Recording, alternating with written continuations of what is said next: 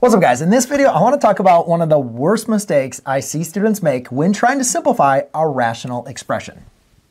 Now, you might look at this problem and you say, I know exactly what that mistake is because maybe you've done that mistake. I know I've made the mistake. And if you're kind of sitting there curious, like, what exactly are you talking about? Let me introduce you to the dividing out everything, no matter what mistake that students make with rational expressions. See, the thing is, the division property is very, very important, especially when we're trying to simplify rational expressions. And the division property just kind of simply works like this. If I had a 5 divided by 5, that's equal to a 1, right? If I had an x plus 5 divided by an x plus 5, that's also equal to 1. So anything divided by itself, even if it's a number or in its expression, that's always going to equal 1. However, if I had something like an x plus 5 divided by 5, that does not equal an x, okay? So what happens is when you have an expression divided by this 5, like both of these terms are being divided by 5. So what this is actually equal to is an x divided by 5 and a 5 divided by 5, which is a positive 1. So it's really, really important to make sure you understand that you can't just like divide out terms, right, to get an x when terms are not separated by multiplication.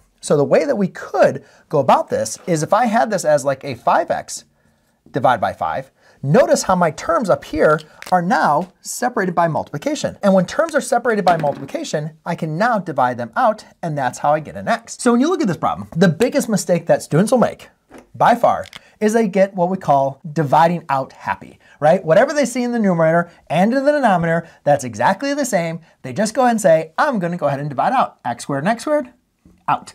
Negative 5 and negative 5x and negative 5x, done. Positive 6 divided by negative 6, that is equal to a negative 1.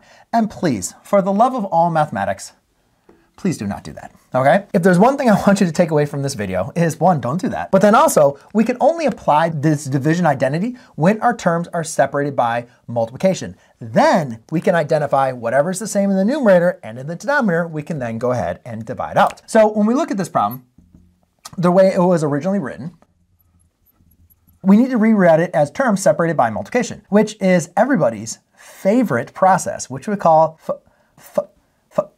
factoring. That's right. So what we're going to need to do is factor this. And so when we go ahead and factor this, we're going to get something like this.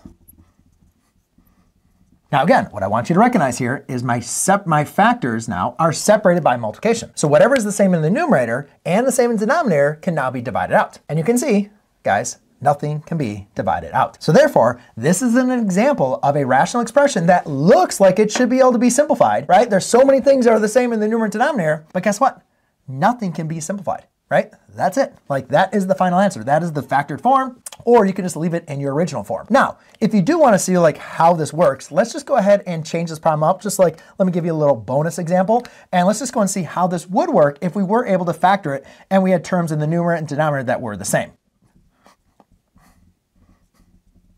So now I have a totally different problem, but now when I factor it, take a look at what happens.